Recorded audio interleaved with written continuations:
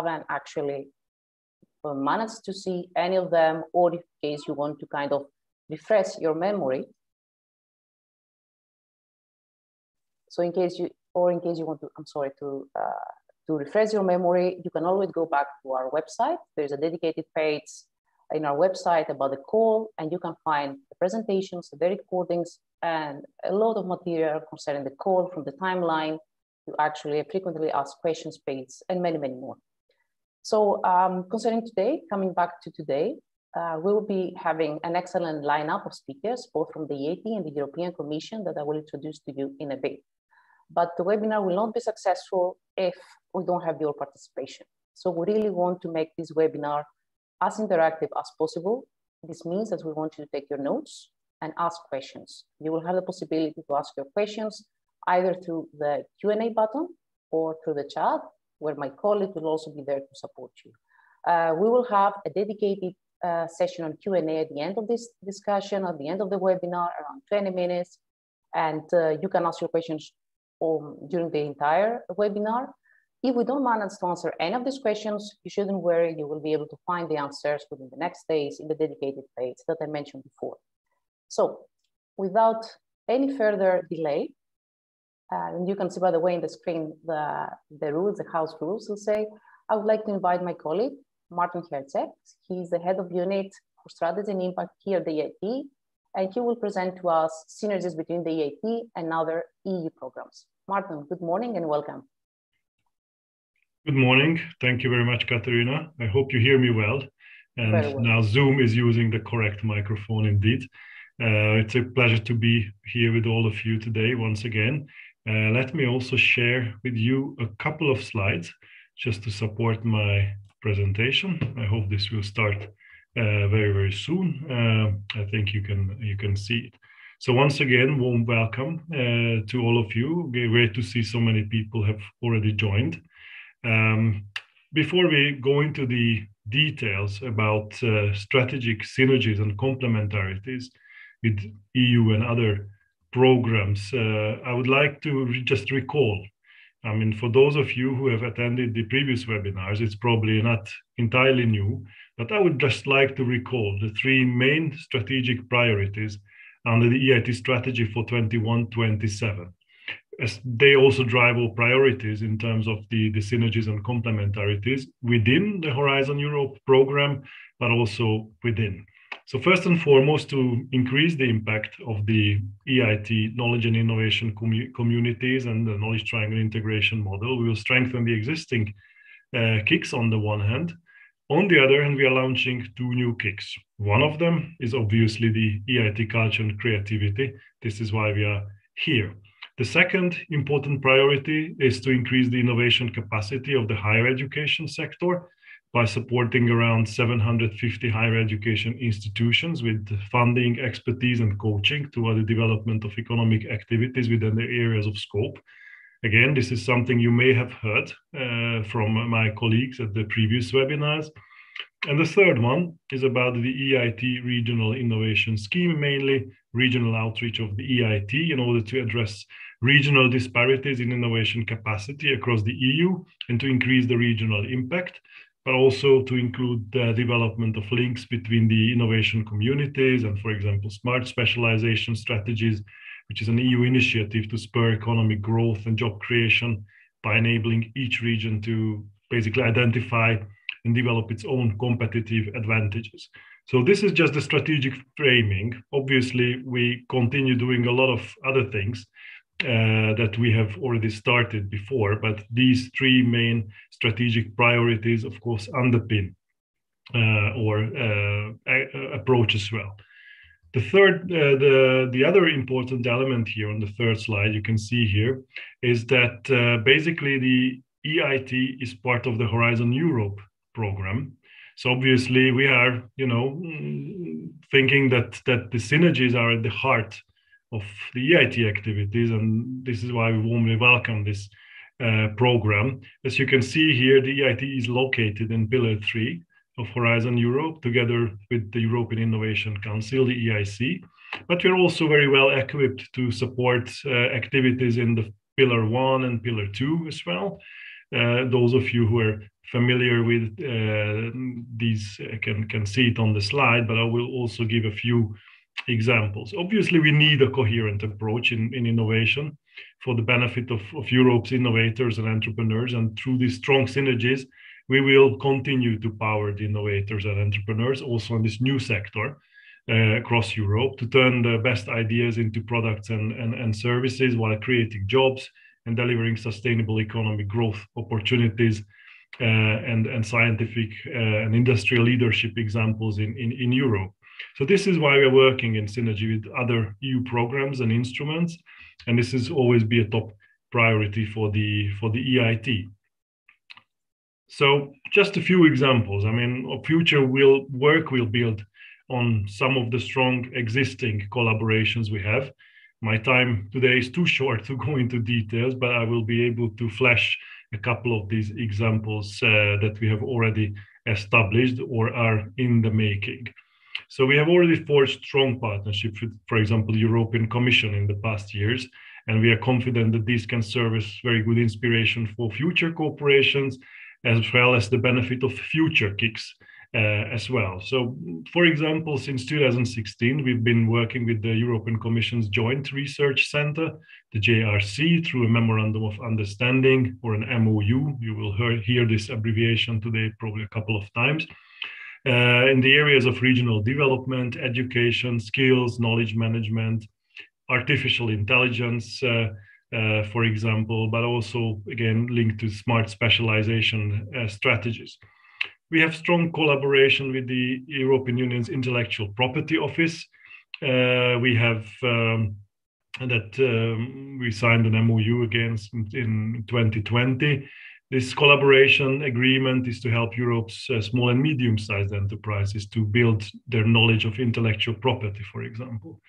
We are also establishing collaborations, for example, with the EIF, the EIC, and the DG Environment. I will talk about EIC and EIF in more details also later on in the next slide.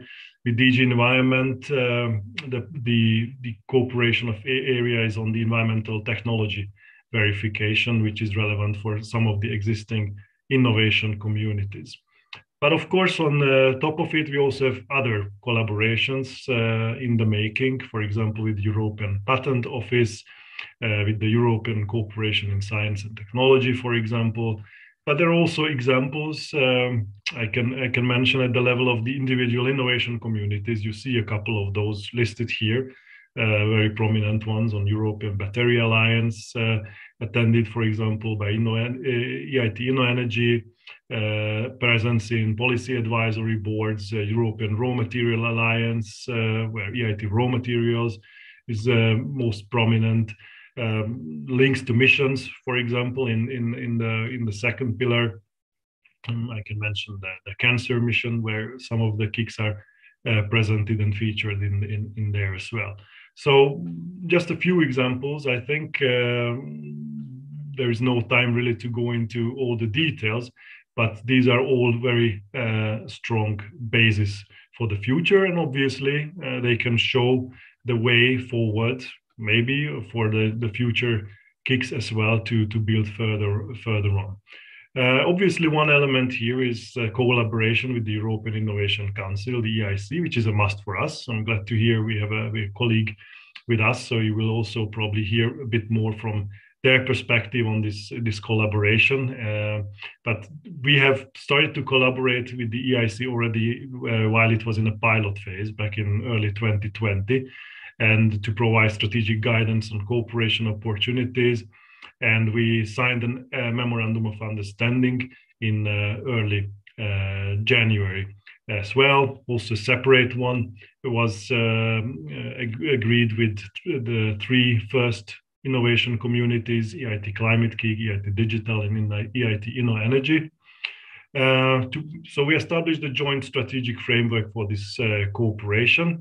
And this also means, for example, some dedicated common support actions to some of the innovation communities. but we're also looking into other synergies, for example, on ecosystems or financial instrument programs, and making sure that there is a coherent approach in that.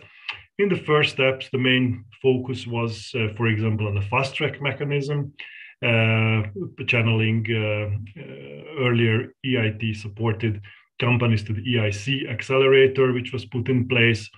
But we also need to, of course, work closely on a strong alignment between our work programs to develop full coherence. For example, maybe Federico will also speak more about the results of EIC insofar, but we have checked that 20 out of the 65 successful companies in the most recent EIC accelerator call have actually been coming from the EIT community earlier, showing a strong potential for those companies who benefited from EIT support. I can also mention, just again, flash up a few examples from Pillar 1 and Pillar 2. Obviously, the EIT, building on the strong education program we have strong ambitions for future synergies with the Marie Skłodowska-Curie actions, and of course, as I mentioned, the Horizon Europe missions as well. We believe the EIT community can act as provider of entrepreneurship and innovation skills in pan-European research networks in terms of the Marie Curie actions. The EIT community is also well placed to contribute to missions like the climate neutral and smart cities, the cancer, soil health, food. So there's a lot of potential there. Again, I think the future KIC and KICs will also have this possibility. I would like to also mention that looking beyond Horizon Europe, there are also other programs and instruments. Of course, the European Structural and Investment Funds offer a crucial opportunity in this sense, especially under the cohesion policy. We started cooperation with the DG Regio on the implementation of these synergies. So we had a lot of joint discussions with the different member states and managing authorities for those countries which are under the EIT Regional Innovation Scheme as well. If I also, go into the details I've mentioned earlier, for example, with the European Investment Fund, this has also been established for some time already. We are also under a memorandum of understanding, an MOU, which we signed just a short time ago in September 2021. On areas such as access to finance for innovative ventures, again, a topic you may have heard during previous webinars, Green Deal and digitalization priorities, EIT community initiatives in technology, education, and again, support for the risk countries. We are discussing an EIF Investors Days to give EIT KIC supported ventures the chance to meet EIF VCs and investors also from risk countries. This is just a very preliminary idea at the moment, but you can see this is how we build up all these strategies and cooperations to bring fruit as well. Last but not least, I would also like to mention that, for example, under the Digital Europe program and Erasmus+, there's strong potential. The EIT KICs have over 60 co-location centers now, spread all across Europe, and we intend to work together with the European Digital Innovation Hubs to support digital transformation. Additionally, we will explore the possibility for using this capacity and infrastructure in education and training, data resources, artificial intelligence, computing competence centers, for example. And also in the higher education, we plan to link up with the Erasmus as well on a number of potential ways. For example, to help Erasmus students who are participating in higher education institutions partnered with the EIT KICs to access KICs summer schools, training opportunities, alumni networks, to train academic staff and that integrate specifically entrepreneurship and innovation as well. We aim to support the testing, adoption, and scaling up of innovative practices developed within the Erasmus network, but also could be a source of supplementary funding for mobility, obviously. So I think probably last but not least, I can also mention the potential with the new European universities initiative, where we believe the EIT can serve as a role model as well.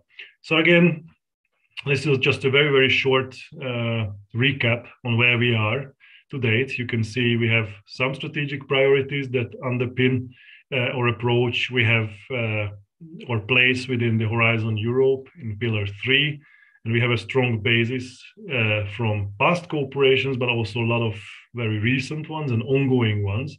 So this gives us a very strong mandate with the 8 established and the 2 new KICs to come to actually work together with other programs.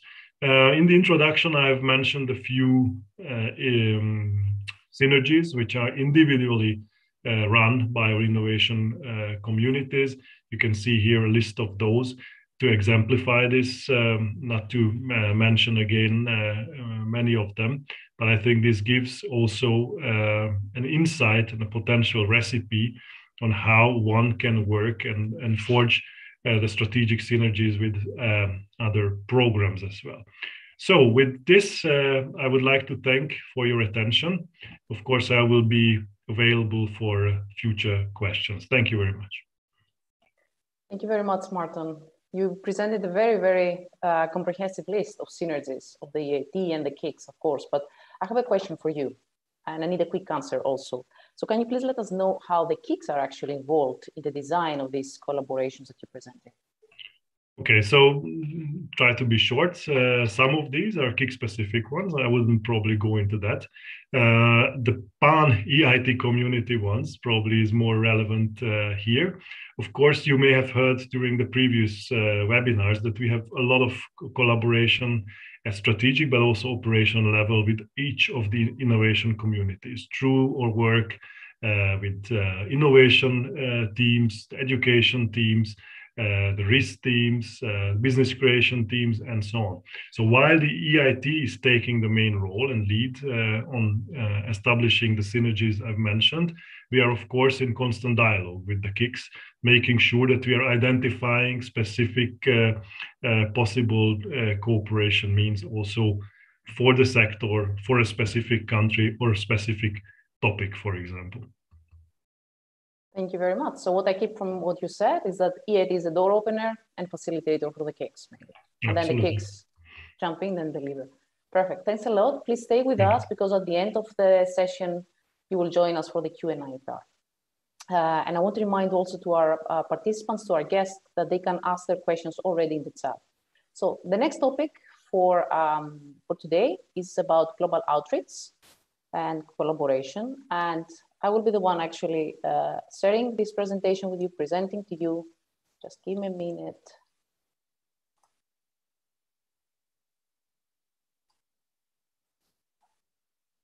Okay. So talking about global outreach, and probably you will be wondering why is global outreach now part of a session about collaboration. Well, the reason is that we need global outreach for international cooperation if we actually want to tackle the challenges, the global challenges that Europe and the world are facing. And the baseline for us here is actually the EIT vision, which really says that, as EIT, we need to develop world-class solutions to tackle the societal challenges. And the reasoning behind that is to support and contribute to European objectives. So increase the competitiveness of Europe and reinforce its international attractiveness. So this is why EIT, a European institute, an EU program, is actually interested to expand its footprint also beyond Europe. The framework under which we operate with regards to our global activities is the EU global approach on research and innovation. And here I'm mentioning 4 reference documents, I would say, from Horizon Europe Strategic Plan to the Horizon Europe Regulation, which describes clearly research and innovation activities at international level. And of course, the most recent documents are the European Commission communication on the global approach for research and innovation, which is nicely complemented by the Council conclusions. So there is a revamped, a new approach, EU global approach on research and innovation, and EIT is fully aligned to this new approach. I also want to highlight two particular references to this, to the EIT and the KICS potential at the international level for international research and innovation cooperation, which is mentioned in this communication, in the council conclusions. So the EIT is really acknowledged and it's kicked as an important global player to contribute to the EU's objectives at this level. I think that something that is also important to highlight here is about third country eligibility. This is relevant both for the EIT international activities, international cooperation activities, but also for participation of organizations and entities from third countries to this new EIT KIC, and of course the existing ones. So here, I will only mention that as a general rule, what you need to know is that the EIT eligibility rules, both for participation and funding, are fully aligned with Horizon Europe eligibility rules. We are an integrated part of Horizon Europe, so whatever stands for Horizon Europe stands also for the EIT. Now, coming back to the EIT community global outreach activities, I think it's important to, when we set the scene, to understand that we talk about both individual KIC activities, but also about coordinated KIC activities. So this is the offer from the EIT, and both of them, both the individual KIC activities, meaning activities that are delivered at international level by each one of the KICs, but also activities that are delivered through a collaborative effort of different KICs. They're all, let's say, guided by the EIT strategic framework on global outreach activities. So this is our own framework, which again describes the EU global approach. You can find it on our website, and in a few months, it will be also revised, updated to be fully aligned with the new EU global approach. What is really important to understand for the individual KIC activities is that in order for a KIC, including the upcoming new KIC on cultural and creative sectors and industries, to receive EIT funding for international cooperation activities, or in general for global outreach activities, they need to fulfill some criteria. So first of all, they need to be aligned with EU policy priorities, and of course the bilateral international cooperation agreements in science and technology with the outreach locations. So activities need to be fully aligned with these. They need to contribute to the KIC strategic objectives, and of course the element of financial sustainability. So whatever activities KICs design at international level, they really need to contribute to their strategic objectives and directions. And the last one is that they need to contribute to the EIT objectives. And of course, this is via the EIT core key performance indicators. So these are the minimum criteria for these international activities to be delivered. I won't elaborate more on these. You can easily find examples of these activities online, the individual KIC, if you want to have a look. But what I would like to elaborate a bit more on is the coordinated KIC activities. And here, I think that the best examples that we have at the level of the EIT community is the Global Outreach Program. So this is a cross-KIC collaboration. So an effort taken by several KICs and steered strategically by the EIT. So this program was launched back in 2018. So we're actually in the 4th year of implementation already, and it has a very concrete mission. So the main idea here is to showcase European innovation and bridge the EIT and the European innovation ecosystem with innovation hotspots worldwide. So it's all about building strategic alliances to tackle global societal challenges. In terms of the goals, of the objectives that you can see here, I would say that it's mainly about attracting partner organizations and talent. It's about strengthening the EIT brand globally and forging strategic alliances, as I mentioned before. And of course, it's about contributing to strengthening European leadership and tackling the major societal challenges that both Europe and the world are facing. So this is the background, the main idea, and the mandate, let's say, of this EIT Global Outreach Program. What is the picture today? So first of all, this is a collaboration between 7 out of the 8 existing EIT KICs. One KIC, as you can see, is EIT Energy in particular has an observer status, so they are fully informed that they can easily jump in at any point and contribute in this activity. So until now, we have 2 established offices in 2 outreach locations. So this is Israel, Tel Aviv. Of course, Israel is an associated country, and US, Silicon Valley, which is considered a 3rd country. So you can say that this global outreach program covers also both associated, non-associated countries to Horizon Europe. So it's totally up to each of the KICs and their particular strategic interests to participate and contribute in each one of these locations. And we are also considering the possibility to continue and have coordinated activities and efforts. 2 more locations, as you can see. UK and London is one of them. And of course, there's a 4th location with a feasibility study ongoing. So we'll decide and see how this will go in the near future. What is also important to highlight here is how do we decide in regards to the activities that we deploy in these locations. So we talk about offices, we talk about staff on the ground, and we talk about bridging the 2 ecosystems, the European and the outreach location. But what is the idea? We don't want to compete with individual KIC activities, but we want to complement. So first of all, activities deployed by these hubs need to reflect the EIT innovation model. So they need to provide, deliver activities under the umbrella of innovation, entrepreneurship, education, and of course, ecosystem development. Secondly, they need to address needs based on identified gaps by utilizing the EIT expertise and of course, resources. So for example, I will mention the example of Israel. We have seen and we have been in contact with the Israeli authorities, but also with the EU delegation, the European Commission. We saw that Israel has been doing very well with mono-beneficiary, let's say, programs in Horizon Europe, but they were kind of lacking with regards to, let's say, programs that are about consortia. So we're actually prepared together with our hub, a program that can support them in creating consortia with European companies so that they are more competitive also in this part. Also, these activities need to complement activities delivered on the ground in the southeast locations by EU member states. So for example, we know that several consulates, EU member state consulates in Silicon Valley actually work with deliver or support somehow their country startups through landing services. So this is definitely not something that we will produce or deliver on by ourselves, but our programs there on business creation and entrepreneurship actually complement these type of services, or even help member states that don't have already these activities to actually, synergize. Then it's also about synergizing with other EU programs. The idea here is to avoid duplicating efforts, is making the best use of the resources. So we work together with other EU programs on the ground, deliver our own activities. And last but not least, these activities should contribute to the financial sustainability of the hubs.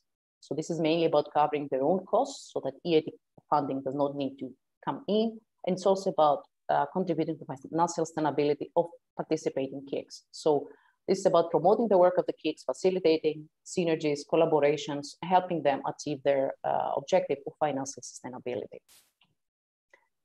My last slide is about an example from our hub in Israel.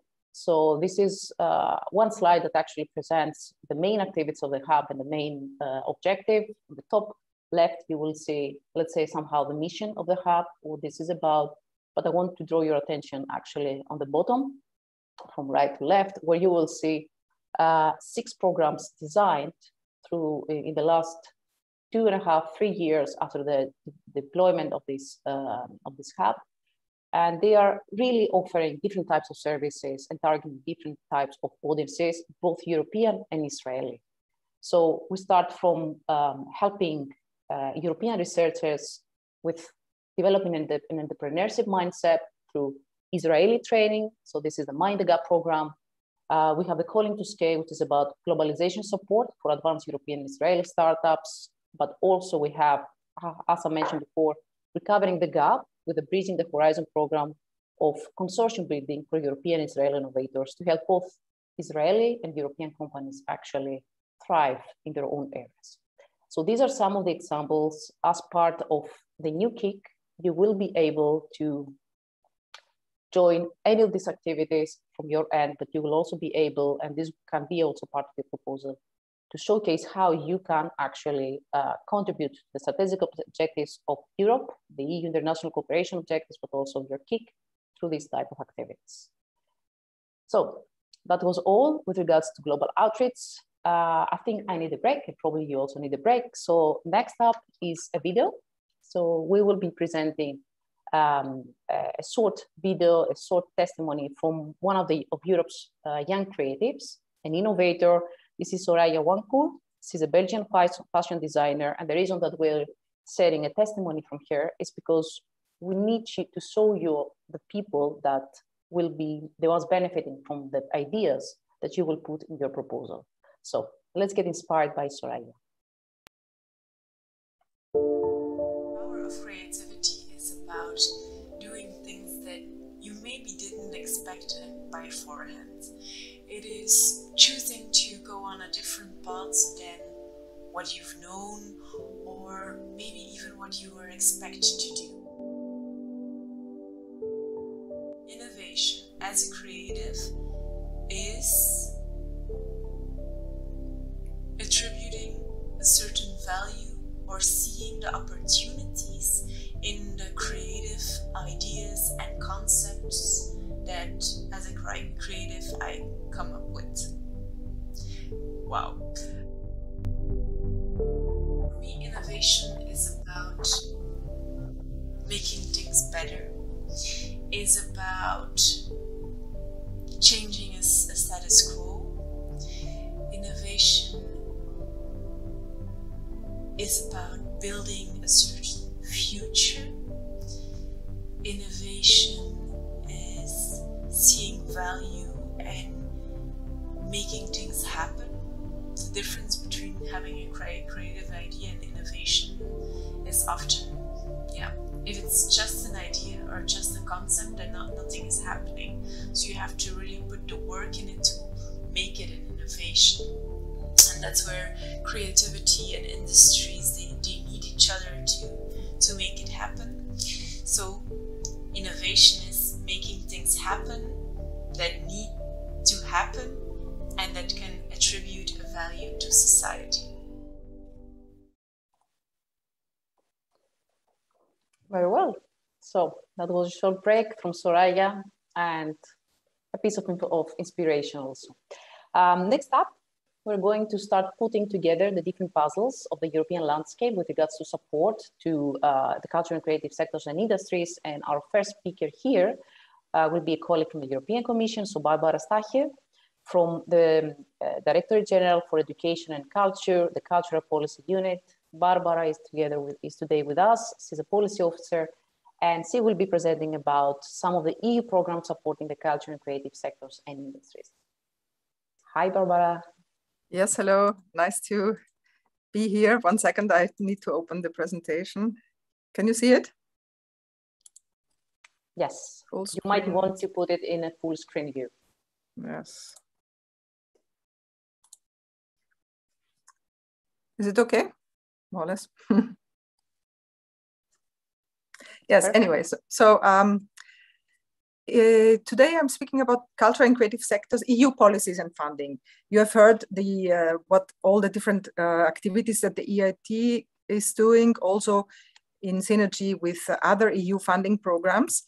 And I'll just complement the landscape. I don't have many slides, so I try to focus myself on cultural and creative sectors and industries, because of course there's also another activity which is centered around cultural heritage, which has also to do with innovation and which is also part of the EIT KIC.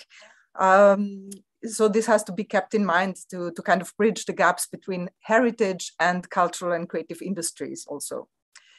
Concerning cultural and creative industries, EU policies, they go into different directions. In general, it is about supporting cultural and creative ecosystems, which is said in the work plan for culture of the Council. Skills development is very important. An EU Pact for Skills for CCIs has been launched some time ago, and it's now in the making. There we're also counting on the EIT KIC to be supporting the skills development for the EU Pact for Skills. Then there are different projects in this connection, like FLIP, Finance, Learning, Innovation, and Patenting for CCIs. Then in the heritage field, Charter, INCREAS projects. They're all about innovation and the CCIs.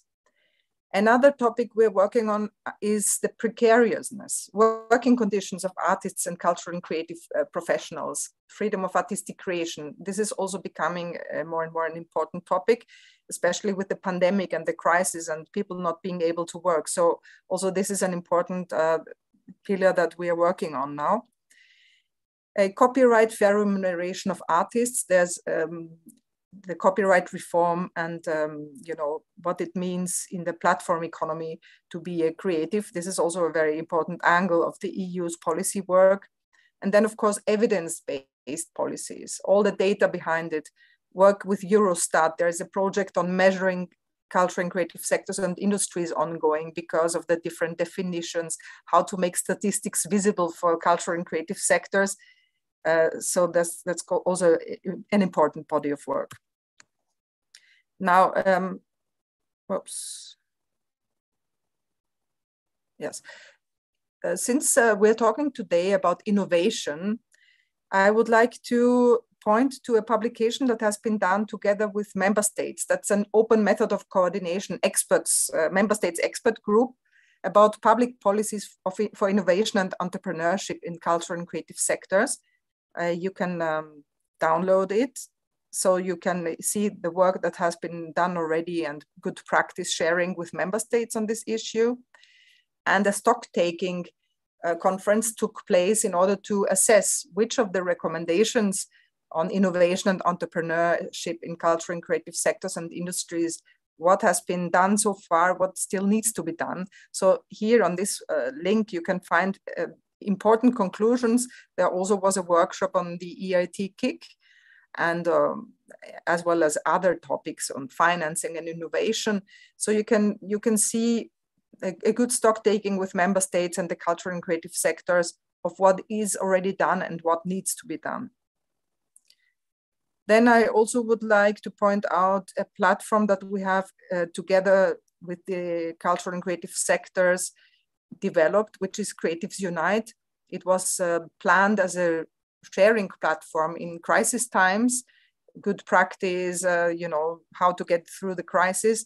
And now, of course, the crisis is never over, but still the good practice sharing is also going beyond crisis topics. It's also about financing and IP and other topics. So this is an interesting platform. You can directly contribute via the contribute button. So if you want to showcase something, you can also directly do that. Then about Creative Europe, because the Creative Europe program was mentioned. So today, I mean, there are different EU programs. Martin mentioned Horizon program, as well as the structural funds, regional funds. So there are many EU programs. The Creative Europe program is the only EU program which focuses only on cultural and creative sectors. My colleague later on will be talking about the media program. Now this is the Creative Europe Culture strand. A lot of new calls will be upcoming. There is a new call about individual cross-border mobility scheme in follow-up of a project which was called iPortunos. It's about exchanges, artist exchanges. Will be, you know, it will be scaled up and will be developed into a fully fledged mobility scheme for culture. And yes, a sectoral approach for specific sectors. Beyond the EU also, there will be calls.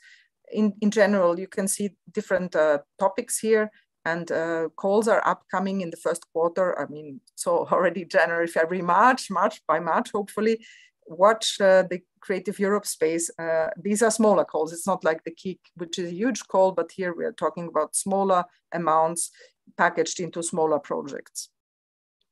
Well, in any case, how to find the EU funding, all these different programs. One can get lost, of course, in that. So we launched only 2 weeks ago, the commissioner, she launched a Culture EU funding guide, which basically helps with understanding all the different financing sources that are available. For example, even the maritime programs of the EU have culture inside it, or also other programs which you wouldn't really think about. So you can find, you can search by sector and by topic, you can find other financing here. Thank you very much, and looking forward to exchanging with you. Thank you very much, Barbara. So I have a follow-up question for you. You presented nicely the available opportunities for cultural and creative sectors and industries, but can you tell us what, in your view, the new KIC on cultural and creative sectors and industries fit in this nice picture? First of all, scale. I mean, the KIC has a different scale of all other EU programs so far. It's huge, and it's incredible. So I think the main synergies is, and ideally, depending on who, of course, will be the consortium partners of the EIT KIC, but to pick up everything what has been done already and what is being done already with the stakeholders and try to scale it up in different ways, because financing is badly needed. And on the other hand, the different networks I was referring to and many other networks, they can actually help the EIT KIC to be relevant and to get also to the smaller players. So I think it's a two-way interaction process.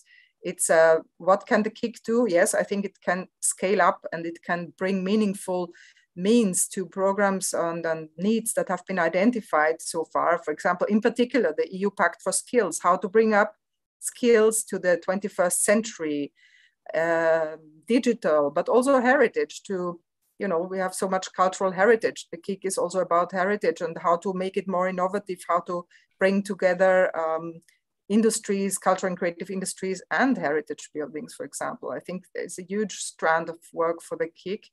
Also, Martin mentioned already the structural funds. There have been also very interesting things done with the structural funds and experience what to do, what not to do. So the KIC should ideally, I think, build on that and expand it in the direction which have been proven to work well, and try to learn from it and not to work into directions which have proven to be working less well.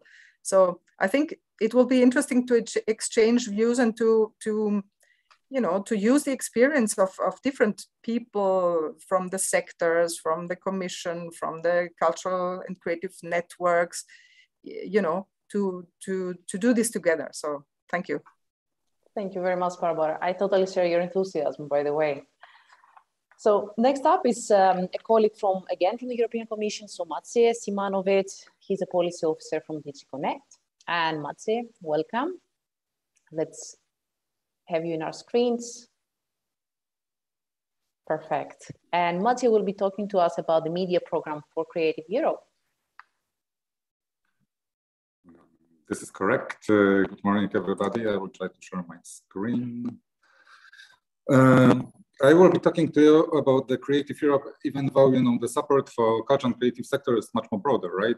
Just think about the policy areas which are being developed, like the Copyright Directive, Audiovisual Media Service Directive, upcoming the Digital Services Act, and much more. Let's focus on the Creative Europe now. Can you see my slide, by the way?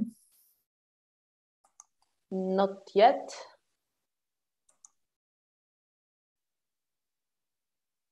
Okay, I started to share.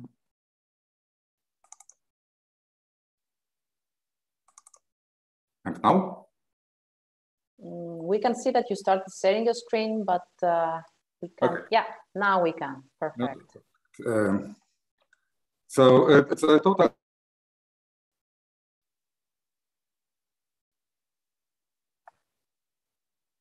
New program. Well, it builds on the previous. Creative Europe has over 5 billion and media has nearly 1.5. New elements are cross-sector collaboration and the support for news media for journalistic cooperation. How is it structured? If I move my mouse, can you see it changes? Sorry. Yes, we can. You might want to reduce a bit the size of your presentation because it doesn't cover the full screen, actually. We can't see all of it. Okay. Okay, nevertheless, let's stick to this. The program has a couple of priorities. The first one is to help cultural diversity in Europe, the second element, which is also important and maybe even more important in case of media, is to increase the competitiveness of audiovisual sector in Europe. And this replies to a couple of priorities which are put into this program. So collaborating between the actors, which is super important now because of changes which COVID actually created on the market. So, you know, much more stronger position of distribution platforms, which are not European platforms. And this links also to much more higher budget. So how to structure European audiovisual sector, but it remains relevant both in business terms and cultural terms, to broaden the geographical participation in the program.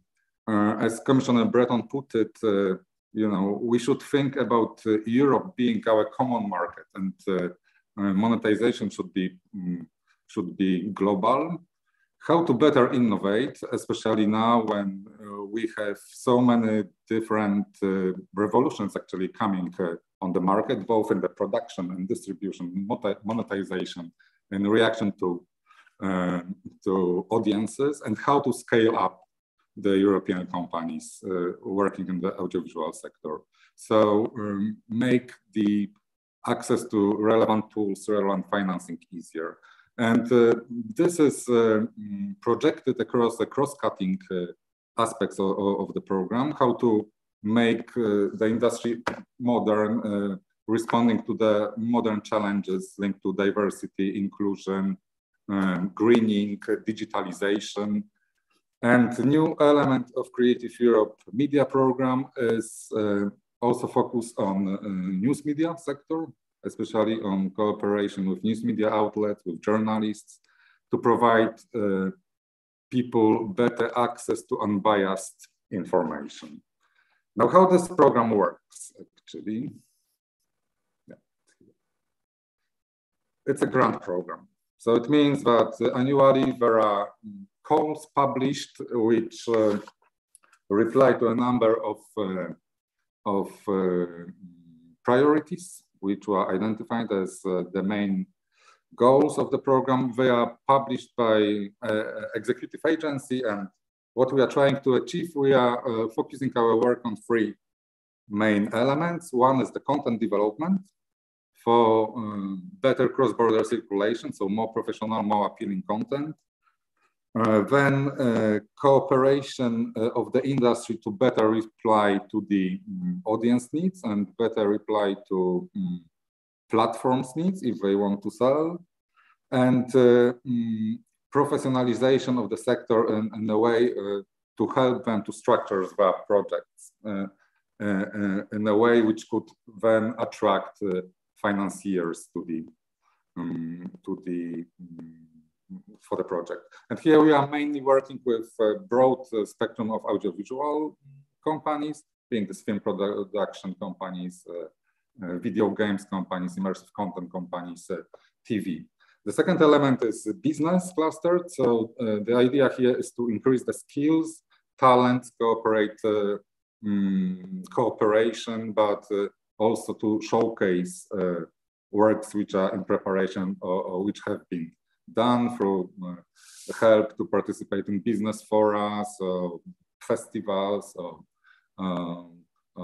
professional exchanges. And the third element, which we think is super important for the support of the audiovisual sector in Europe, is cooperation with audiences. So everything which leads to promotion of European works and European culture, to education of young audiences, and providing access to the works in an easier way, for instance, by providing more subtitling or film education. Now, we also have the cross-sectoral labs. I think this links closely to the key objectives. The topics here are very linked to the ground-changing revolutions which are ongoing. So here we work, for instance, quite closely on the structuring of VR market in Europe. We are looking how to modernize rights management for the owners of intellectual property rights. How to better use data, as the data means money currently. How the European rights owner could have better access to data, not only to monetize on them, but also to use that data to produce something which is needed or more appealing to audiences if they wish. So those calls are also annual or biannual calls and are also published on the executive agency webpage. The next element I would like to touch on is maybe not directly Creative Europe, and you will find much more information on the Creative Europe on the dedicated web pages, but an issue of access to finance for the culture and creative sectors. That has been always a problem, as the financial institutions in Europe, they did not have tradition of working with the companies where the majority of the assets are actually immaterial, intellectual property rights.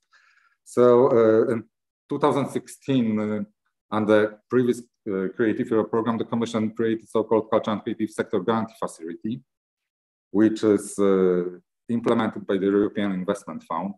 And actually it provides debt loan finance to culture and creative companies. We had some hesitations at the beginning, but banks really take on this. And now there are over 20 agreements in majority of the EU countries. And if the company needs working capital, needs some cash flow, they can go to this intermediary, this bank or guarantee institution, and get a loan which is backed by the Commission.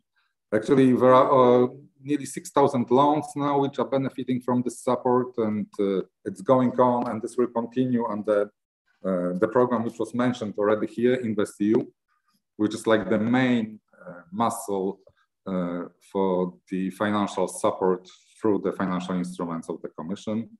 And actually, culture and creative sectors are one of the political objectives of InvestEU. And actually, this brings me to another slide. As we started with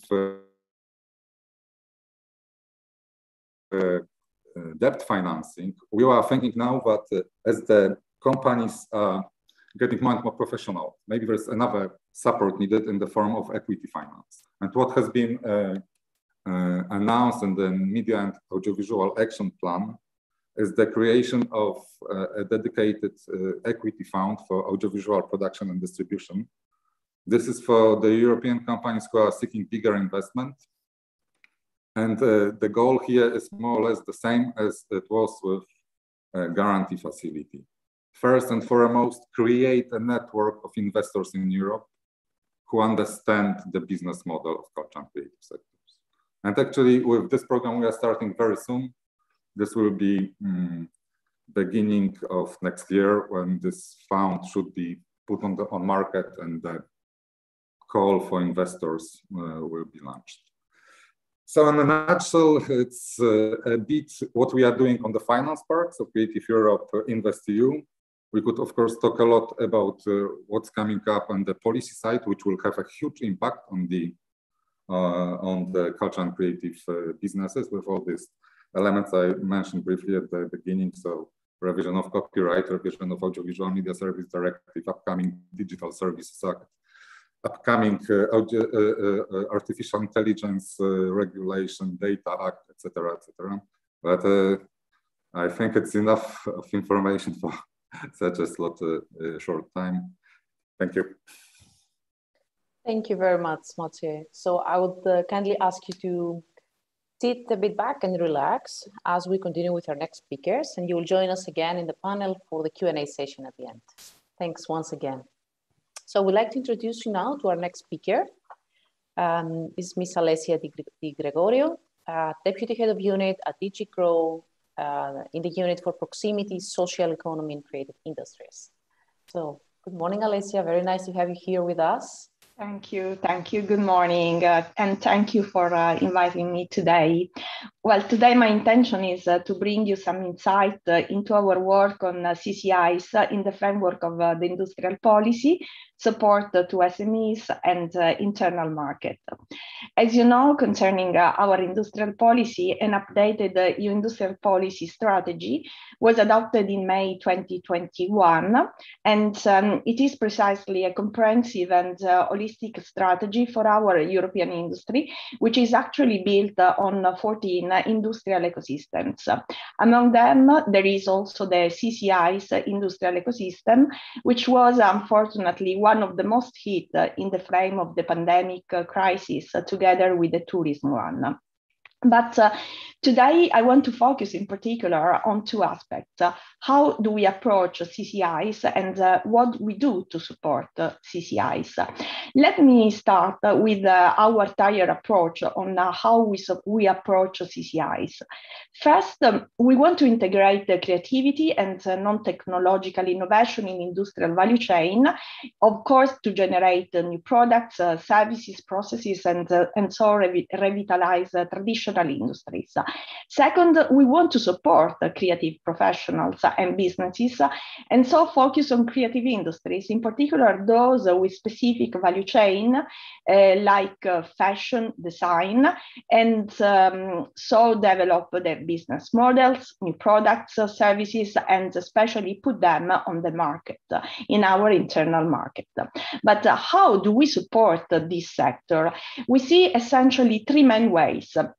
I can tell you, by enabling a legal framework, by supporting competitiveness and entrepreneurship, and by fostering dialogue with the stakeholders. Let me go first to the legal framework. We think indeed that create and enabling a legal framework, an appropriate legal framework, it's extremely important also for the CCI sector.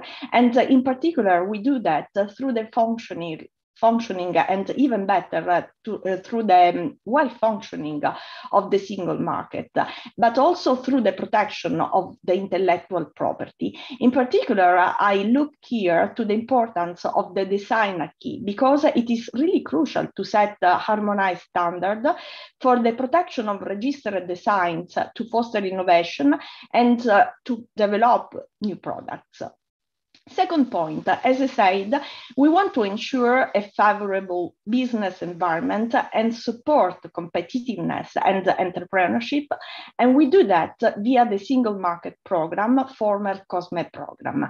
In particular, I can mention, for example, our aim to put in place a kind of a horizontal business support and support to internationalization. And precisely, I can give you three concrete examples. The Erasmus for Young Entrepreneurs, the Enterprise Europe Network, which also include the dimension, the international dimension, SME internationalization, and finally the IPR SME Help Desk. As I told you, the IP aspect, it's very important for us, and this is why, for example, we support experts to provide the free advice and training session on IP issues to help SMEs protect and enforce their IP rights, in particular in relation to China, Latin America, and Southeast Asia.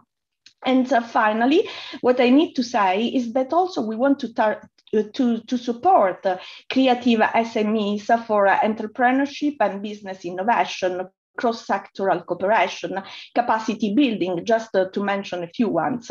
How we do that in concrete terms, I can mention the Worth Partnership Initiative. This is an initiative that we funded via the COSME program, and is all about creating a transnational partnership and supporting a design-driven project and ideas. Indeed, we supported 100 innovative projects, and I have to say that there is also a new edition, and in this context, we want to support a new project until 2025. But we do also more, and we support, for example, European incubation networks for creativity-driven innovation and capacity building, of course, also for creative SMEs. And finally, a last mention to our single market program, former COSME program, which is indeed the way through which we try to funding SMEs in general and including cultural and creative industries and SMEs operating in this context. And last but not least, we can provide, as was mentioned by colleagues before, funding for creative companies, mainly through the SME window of the Invest EU program. And now I want also mention the third aspect through which we try to support the CCI sector, which is also a crucial one. And it is about the dialogue that we try to put in place with stakeholders. In particular, in the context of the industrial policy, we indeed launched a kind of dialogue with the cultural and the creative sectors from 2019. We put in place a number of workshops during the period 2019-2020. Our objective was precisely to build a kind of shared understanding about the policy needs of CCIs in the context of the industrial policy, the framework conditions for the competitiveness of the European CCIs in global value chains, and also the conditions for cross-sectoral cooperation and the role of CCIs as triggers for industrial innovation. Clearly, we see here an opportunity to connect the creative economy with the EU industrial policy agenda. This provides a kind of snapshots of the EU action in the framework of our industrial policies, SME and internal market policies for creative professional and businesses, of course. A last point before concluding, I want to mention the 2020 edition of the European Social Competition, of the European Social Innovation Competition. Today, this year edition has the title of Reimagining Fashion, Changing Behaviors for Sustainable Fashion. This is very much important because it links us to today's discussion, and I can tell you we received a very interesting projects looking at ways we produce, buy, use recycled fashion, and so encourage more sustainable consumer behavior. This competition open to entrants from across the EU member states and Horizon 2020 associated countries, has achieved its final step. The 3 winning ideas will be announced tomorrow during the award ceremony, and each of which will receive an award of 50,000 euro. With this, I conclude my presentation, and I thank you very much for your attention. Thank you very much, Alessia. You complemented really nicely the picture of EU programs supporting the sectors. I will ask you to join us in a bit. We have one last presentation by a colleague from the European Innovation Council. So we have some questions for you. So please join us in a bit. Next one is Federico Esu, Policy and Legal Advisor at the European Innovation Council. So Federico, the floor is yours. Yes, good morning, and thank you for having me here. I'll immediately share the screen. Please let me know if you see the presentation.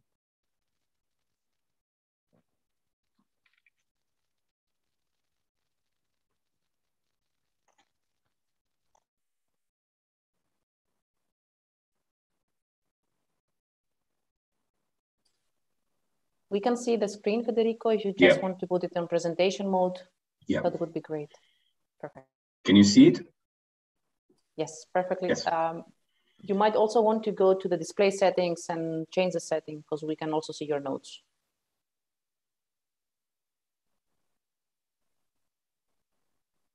Yes, that's the one. You are ready? Yeah. Shall I proceed? Yes, please. Yeah. So again, thank you for having me. I'll I'll present you now the European Innovation Council, the main instruments that are contained in this program for innovators and entrepreneurs in Europe. And I'll also show you, complementary to what Martin has already said in the beginning, what are the existing synergies with the European Innovation Institute, with the European Institute of Innovation and Technology and its KICs.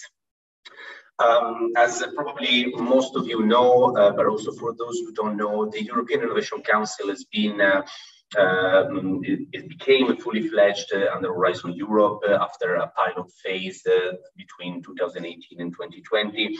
It is Europe's most ambitious innovative initiative, first of all, in terms of budget, as it has a budget of 10.1 billion euros for the whole framework, for the whole duration of the framework program.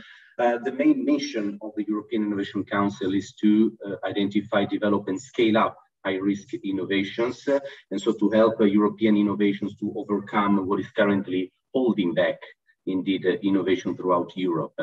The focus is especially on deep tech and disruptive market-creating innovation, but we will see later how this can also, of course, concern the new KIC and the entrepreneurs and companies that will be supported by it. It is unique in the way it combines support to deep tech research on emerging technologies with a program that you will see in a bit is the accelerator that aims at supporting startups and SMEs and scale-ups. So it covers the whole range that goes from support to research to the scaling up and commercialization of the idea.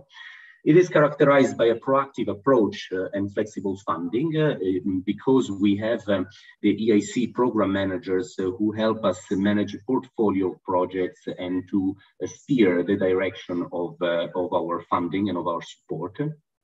Another characteristic of the EIC is the EIC Fund, which was officially established in 2020, and it can be considered nowadays the largest VC deep tech investor in Europe, with an overall budget of 3 billion euros to invest in equity, quasi-equity, and various other financial instruments. And of course, it's very important for today's discussion and within the context and framework of the Pillar 3 of Horizon Europe, the EIC complement what is also done by the EIT and by the innovation ecosystems, the two main pillars under this sector, this section, Innovative Europe of Horizon Europe. This is an overview. This slide gives you an overview of the three main instruments of the European Innovation Council. Like I said, the first one is the Pathfinder, which focuses mostly on support to early stage research. And it does so through grants. So the support is erogated mostly in the form of grants. And it's for those of you familiar with the previous FET program, it's basically the successor of the FET program. In between the early stage research and the accelerator, there is a so-called transition activities, which is a scheme that focuses mostly on the technology maturation. So to move from the proof of concept to the validation in the market. And of course, it tries to allow companies and individual entrepreneurs to reach business and market readiness. And again, like the Pathfinder, the transition to erogates its support in the form of grants of maximum 2.5 million. The third main instrument is the accelerator, which focuses on the last part of the development of the idea and of the innovations. And it does so, it helps companies and entrepreneurs by means of blended finance, which is a mix of grant support of 2.5 million and equity support in the form of 15 million. So combined together, if a company requests both the grant and the equity support, and it gets and is granted both the forms of support, the total amount of support is 17.5 million euros. It is, again, for those familiar with what was happening previously, is the successor of the SME instrument, although with several differences. On the right side of this presentation, you have an overview of what are the main characteristics of the EIC, and it complements what I said previously in the previous slide. Here, what is worth mentioning also, again, for the purposes of today's presentation, is that the form of the support provided by the EIC is mainly bottom-up, so it's open to any thematic area, apart from the specific targets or specific challenges that are identified in our work program every year. We are supported from the strategic point of view, but also from the implementation point of view. We are supported by the advisory service and the expertise provided by the EIC board. We just appointed our board, and we are in the process of nominating the president of the board. This is a board composed of leading innovators, entrepreneurs, investors, researchers, and actors that are very active in the ecosystem, in the innovation ecosystem in Europe, and who help us indeed, like I said, in the strategic vision of the EIC, but also more concretely on the implementation. And the three instruments that you see in this slide are all complemented by so-called business acceleration services. So we provide both to applicants, but also, and of course, to beneficiaries. We provide them with coaches and mentors who help them not only develop their ideas concretely, but also they help them develop their proposals when they are in the process of applying to our instruments, but we also put them in touch with corporates, investors, and other ecosystem actors. Like I said before, this is a big characteristic, a big feature of the EIC is it's a proactive management, much more agile and much more flexible, so much more innovator and entrepreneur friendly. And a novelty about which I will say more details in a bit is the fast track scheme. The fast track scheme is a novelty under Horizon Europe, and it allows the KICs, the EIT KICs, to send their companies directly to the full proposal stage of the EIC accelerator. But like I said, I will show you in a bit more details what's been done so far in that area. Martin already gave the overview and explained that indeed, at the beginning of 2021, the EIC and the EIT have signed a memorandum of understanding, although this is just one of the milestones achieved in the cooperation between the two entities, because indeed, as it was pointed out, the cooperation between the two and synergies were already implemented during the pilot phase of the EIC, so already since the previous years. But indeed, in January, we signed a memorandum of understanding, and the rationale behind this, the signature of this important document is that it is very important that the EIC and the EIT join forces and coexist in a complemented manner under the third pillar of Horizon Europe. It was requested also by Commissioner Gabriel that the EIT and the EIC should show and demonstrate unity of action in their support for innovators in Europe. And indeed, because there are actual synergies that can be exploited also at the operational level. The memorandum of understanding was signed after intense and very collaborative work involving also the EIC and the EIT boards, and that showed indeed that there was a strong cooperation and the willingness on both parties to reach such a framework for cooperation. More concretely, what's been done so far, also under the memorandum of understanding, but not only. We have signed 4 coordination and support action grants with 4 of the 8 KICs, in particular in the field of Green Deal with Energy and Climate, in the area of health with the Health KIC, and currently we are in the signature phase of the grant agreement with the Digital KIC under the area Digital Age.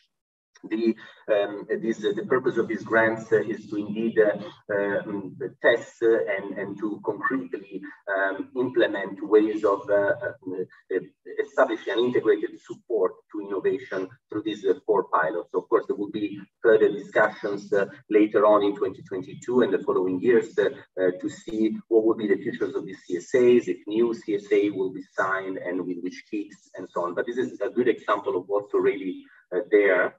Another important example is the fast track scheme. So more in details, what is the fast track scheme? Like I mentioned earlier, the fast track scheme is a novelty. It's currently contained in Annex 4 to the EIC work program. And it allows, like I said before, previous companies that have been previously supported by the KICs to undergo a project review performed by the KICs themselves. And if they successfully pass this project review, they will be able to submit directly a full proposal to the EIC accelerator. So they will not go through the step 1 of the EIC accelerator, but they will be able to build immediately in our platform a full proposal. So this means a much, like the name itself suggests, is a fast track process to allow these companies to be plugged into the accelerator in a faster and more coordinated manner. We have developed a guidance document for these purposes with several interactions with the KICs as well. And this guidance document, complemented by the provisions in our work program, are basically the main documents that help the KICs implement the fast track. We already had some KICs submitting some of their companies during the last October cutoff of the accelerator, but we are continuing with the interactions with the KICs because, of course, we expect the full use of the fast track as from 2022, so from the first cutoff of the accelerator in 2022. What is the state of play currently of the EIC and EIT cooperation? We want to, of course, increasingly translate the good intentions of cooperation into actual synergies. And what I've shown you so far shows that there is already concrete actions in this direction. There's been several meetings, high-level meetings between the management and also involving the board of both entities. And we had a very fruitful operational workshop in last October, where there's been attendees from both the DIC and the KICs. And we were divided in different breakout rooms where we had the opportunities to, again, further explore synergies between the EIC and the various KICs. The key priorities now for the upcoming months and years is to establish stronger principles on how to cooperate. So what is the best way to provide support to startups in a coordinated fashion? We want to link increasingly the business acceleration services provided by the IC with the ones of the EIT and vice versa.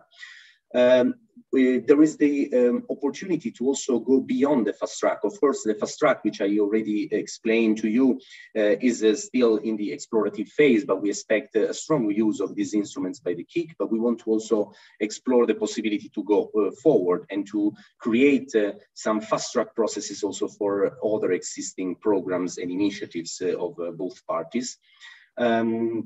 There may be some follow-up coordination and support actions to the 4.1 that I've already showed you in my previous slides. And we are currently exploring ways to establish a framework for data sharing. And this is particularly important because, as Martin correctly showed earlier, several companies that have been supported, including in the last round of the AC Accelerator, have been previously supported by the KICs. So this shows that a lot of the companies supported by KICs become eligible and suitable for receiving support under the AC Accelerator. And so in order to make sure that there is a constant flow of data between the KICs and the EIC in order to indeed know which companies are participating in which program, we are currently collaborating with the KICs and at the EIC internally to see how to better establish a framework for such data sharing. In terms of the next steps, the most immediate steps, we are, of course, we have been, we are currently at the EIC, we are currently in the adoption phase of our 2022 work program. And during the adoption phase and the drafting phase, we've been interacting with the EIT, welcoming their feedback and input. So we've been aligning our work program with the one of the EIT. We are developing joint communication materials, so to send, in order to send a very coherent message to external stakeholders, but also to potential beneficiaries and applicants of our instruments. We are, like I said before, we have just appointed our EIC board, and we expect to have dedicated working groups that will be liaising with the EIT and its KICs in order to indeed explore further synergies. And we are developing a roadmap for implementation of the joint activities in 2022 with a more detailed timeline and also more detailed monitoring and reporting tools. I would like to conclude because I think it can be interesting to those of you in the audience that are indeed interested in the new KIC. I took the liberty of selecting two previous beneficiaries of EIC support, one during the pilot phase and one under the fully fledged EIC, to show you what type of companies that implement or develop technologies that are across different disciplines, including indeed what the disciplines supported under this new KIC. I've highlighted here two companies. One is an Italian company that develops virtual human-like voices, which are emotionally resonant. And this is very, very interesting for the culture sector and creative sector because those voices, these tools enable to dub virtual voices into any target language. So this can be of interest to entertainment or advertising companies. And the other company is a German-based company, a German company that developed an output technology, and this targets all the blind people, and it allows them to access any digital information without receiving or needing any additional help from other people. So this is just two concrete examples to show you that the EIC provides support to deep tech and breakthrough technologies, but we don't have any specific thematic restriction in terms of what type of technologies we support. So several of the technologies that will stand probably by the new KIC will be eligible and will be suitable candidates to apply and receive support from the EIC. And with this slide, I conclude my presentation. Thank you. Thank you very much, Federico. Please stay with us, and I would kindly ask all speakers to join us in the panel. Please switch on your cameras. Federico, please be so kind to stop sharing your screen because we're jumping directly to the Q&A part. We're a bit behind schedule, let's say here, but I think we can reply to some questions, and I'll ask all the speakers to be right to the point. So Barbara, Alessia, Maciej, please switch on your cameras. Perfect. And I would like to start with Martin, who was our first speaker. And Martin, we have a question for you. So can you please give an example of how collaboration with the Marie Skłodowska-Curie actions in Erasmus Plus could look like? Thank you, Katerina, and thanks for the question. Again, just checking that the correct microphone is turned on my computer. Seems to be the case.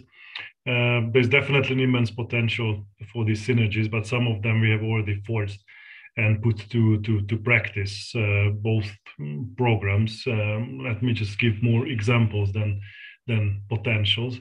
I think key is here the help that the EIT can do from transiting from academia to startup life. Basically, I think that's the key aspect in this regard, to support the transition from really the science to business. So to that end, there are a couple of examples. One is that through the alumni associations of EIT, we have a very strong collaboration with, for example, Marie Curie Alumni Association, but also Erasmus Mundus as well. A lot of events, hackathons on this occasion. I can also mention the Digi-Edu Hack, which is an EIT initiative under the Digital Education Action Plan of the Commission. And basically, this is future of Erasmus. So carbon-free mobility network challenge, basically. And here the challenge was to find new ways to transform the students' educational experience, basically. That's probably another example. I don't think we have time to go into the details. I can also give examples of concrete programs. For example, programs, International Master in Innovative Medicine program, which is financed through EIT health involving different universities, which is developing curricula, which on the other hand also has Erasmus recognition. So this provides transferable European credits, and basically is also an EIT labeled program. This one is for students with, I don't know, background in biochemistry, pharmaceutical sciences, etc. But probably as an example, this highlights or exemplifies the potential. Thank you very much, Martin. Okay. I hope we covered the person that asked the question. If you need more questions, you can always reach out to us. So the next question is actually for Alessia. And Alessia, the question is, how can the new knowledge innovation community, EIT Culture and Creativity, best support SMEs in the culture and creative sectors and industries? Can you please unmute yourself? The usual issue. Okay, now I think you can hear me, right? Yes. Okay, very good. No, I was saying that this is indeed a crucial question. Clearly, we attach great importance to support innovation in the CCI sector. And many actions have been performed in the past, and of course, will continue in the future. I think about, in particular, to what has been done, for example, under the Horizon Europe program, Pillar 2, which is really a crucial one.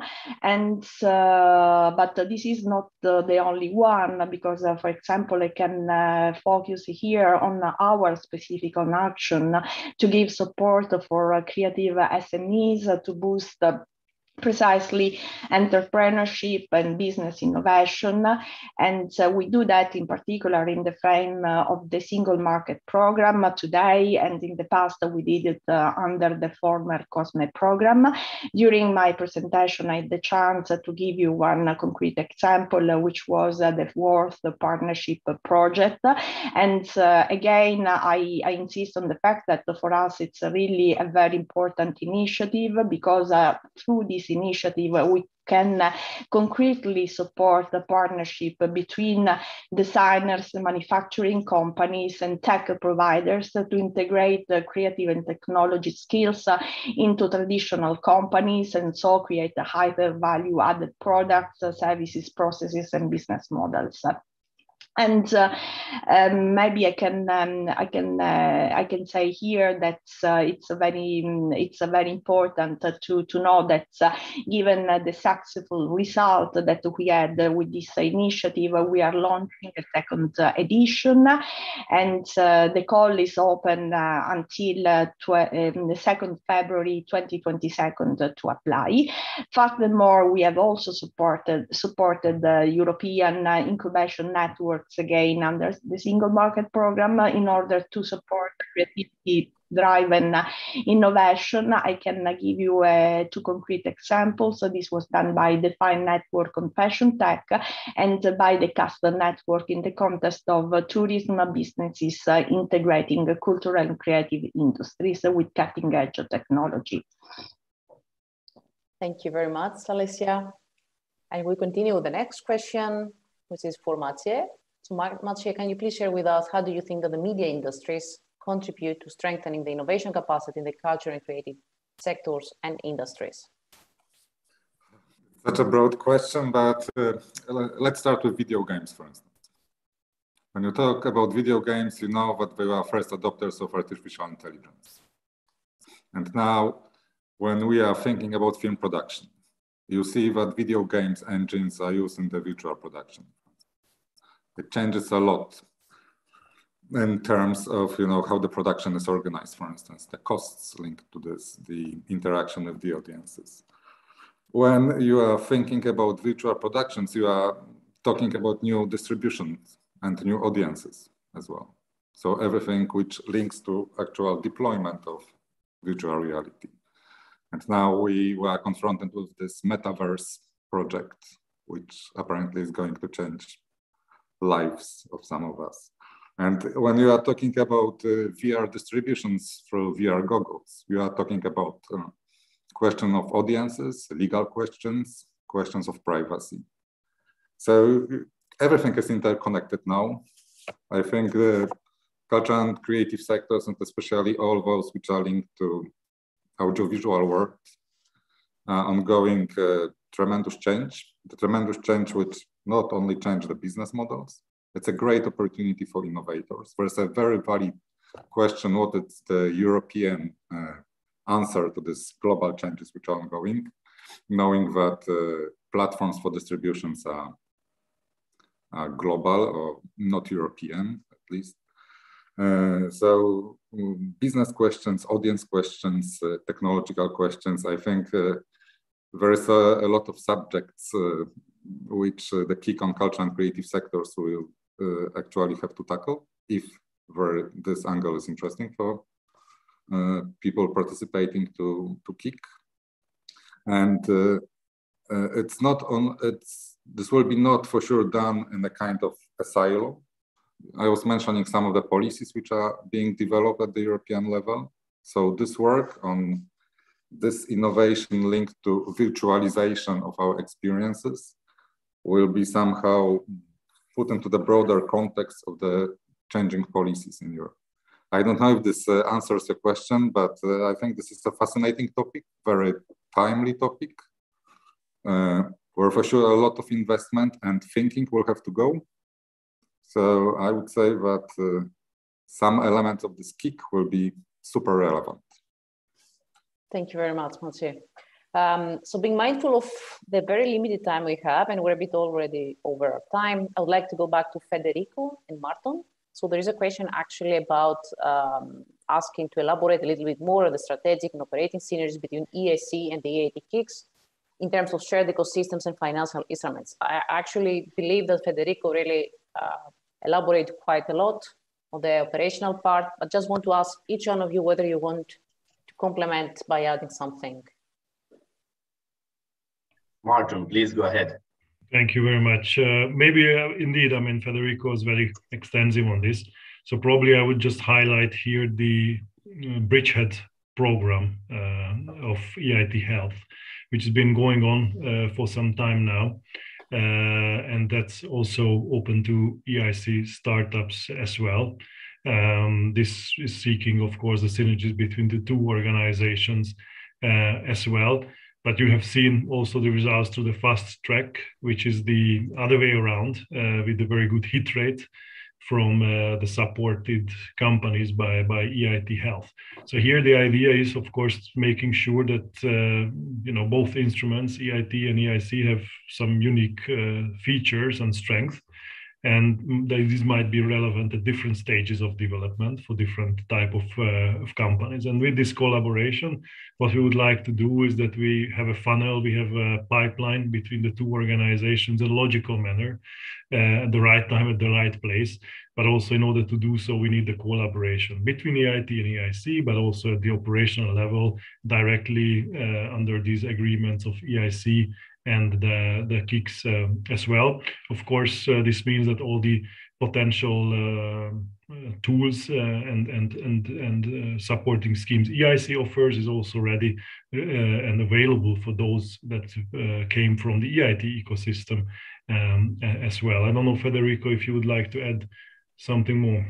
Yeah, I would like to simply complement by stressing on the relevance and importance of the fast track scheme, because indeed, like you said, Martin, for example, I know that EIT Health KIC just concluded a call for expression of interest for their own supported startups and companies for the fast track scheme, meaning that they will soon conduct the project review of these companies, and those companies that are deemed not only eligible but also they meet the criteria requested for the fast track will be able to submit their full proposals directly from the first cutoff available in 2022.